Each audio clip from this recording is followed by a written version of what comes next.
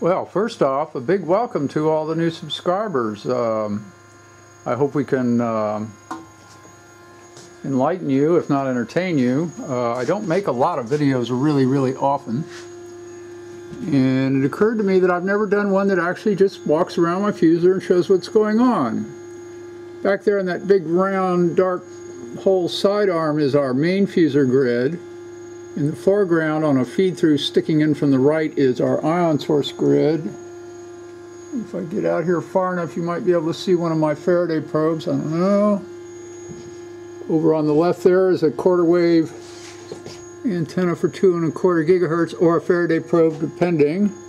I have a nice stick I can wiggle from outside the vacuum, which is kind of crummy right now, 2.2 times e to the -7th thousandth of an atmosphere, since the lights are on and baking out all the impurities. So let's just back off and look what we got here. I'm going to turn this light off because it's nighttime and that's 500 watts of heat. This guy's my control panel, lets me turn pumps on and off, stuff like that. The red tank is where the fuel, which is deuterium, heavy hydrogen, comes from. This is a control box for 2 valves. The one on the right lets gas in through this pipe, and a valve that's hidden there under the lead because we have to sort of kind of keep the x-rays down. And the one on the left lets gas out of the system through a valve I'll show you later. Now, what's sitting back in the that sidearm is a grid that looks like one of these. It's actually a hybrid of these two. These are couple I've made in the past. Down here, the box with all the cables go into it is our data acquisition computer that then feeds a bog normal PC that runs Linux. The guy there with the 2 slots on the bottom is an audio amplifier that lets us hear clicks from a couple of our Neutron detectors. We can throw the stuff on the PC here in real time, or up here on this big screen on the other side of the shop. I did get a request from Mike to linger a little bit more on the stuff, so we will try to do a little of that as we go along. Right now I have that 2½ gigahertz antenna hooked up to, guess what, a magnetron. That turned out to be a failed experiment. Frequency's just all wrong for this. This big white piece of PVC pipe has a helium-3 neutron detector tube in it. It is what we listen to on the left channel. As you can see, this whole thing is coated with lead, except for the stainless steel is so thick it's good enough. Under here we have a, the red thing is a mass spectrometer. The thing behind it is a 512 liter per second turbo pump, or turbo drag pump. The 4-line plumbing is all this coily pipe stuff and valves and whatnot. And what we do during the run is close that big hand valve and use this solenoid valve right there to decide whether or not we hook the 4-pump up, which is sitting there continuously running when we are, to the turbo pump and let a little gas out. The rest of this is just mostly trash. Where it starts to get interesting is what I'm doing now. A lot of people say we just made a Farnsworth fusor, star in a jar. Well, yeah, and all Elon Musk does in SpaceX is make fire too, right?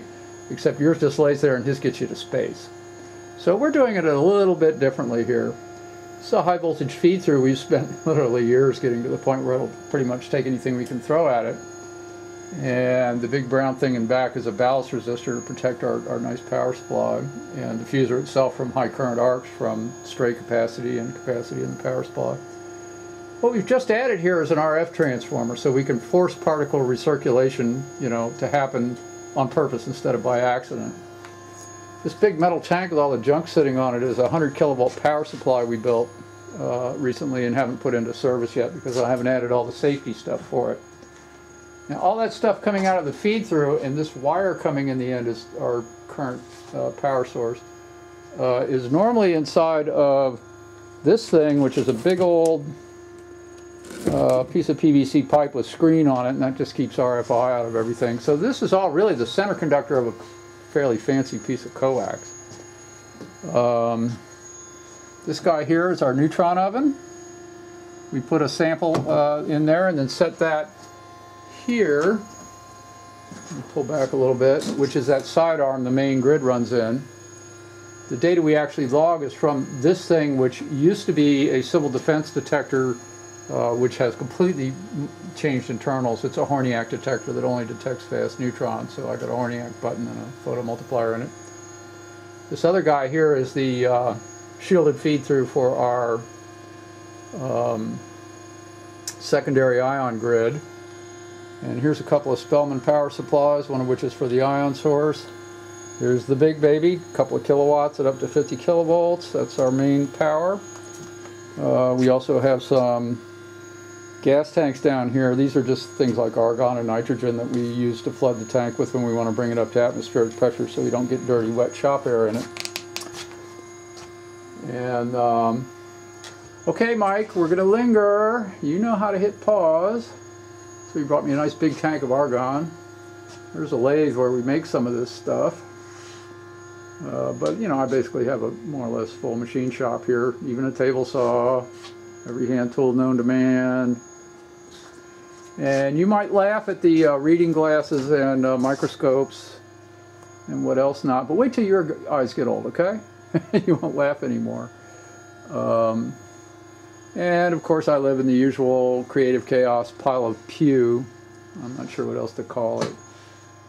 We have parts down here to make other big power supplies should we decide we need them and we want to take the risk of the x-rays. And just too many toys to mention. One of the things we've been using this 2.5 gigahertz 4-channel scope for is to measure the transit times of particles so that we can derive this thing with RF, or even better yet, make it oscillate, since between the two grids we've noticed we have about a power gain of 100 at frequencies that will help drive the ions through the focus of the grids. And that's really important. Most people who make fusors just make their grids with a random wire orientation. You'll notice here that we're using cylindrical grids and the orientation is very much not random. They're cylindrical electrostatic lenses. And anything that is electrodes with a high field on it is an electrostatic lens, and the question is, did you make a good one or not? And most spherical fusor grids, or our little ion source grid here, suck as lenses. Whereas these are pretty good, but they're not even up to optical standards, and where we really need to get is better than that, more like electron microscope standards. So I'll leave you with this. And welcome everybody. I will be making more videos when I have something worth reporting. I have a feeling the popularity of some of what I do is because I don't talk too much, and I only report when I have something to report. See you later.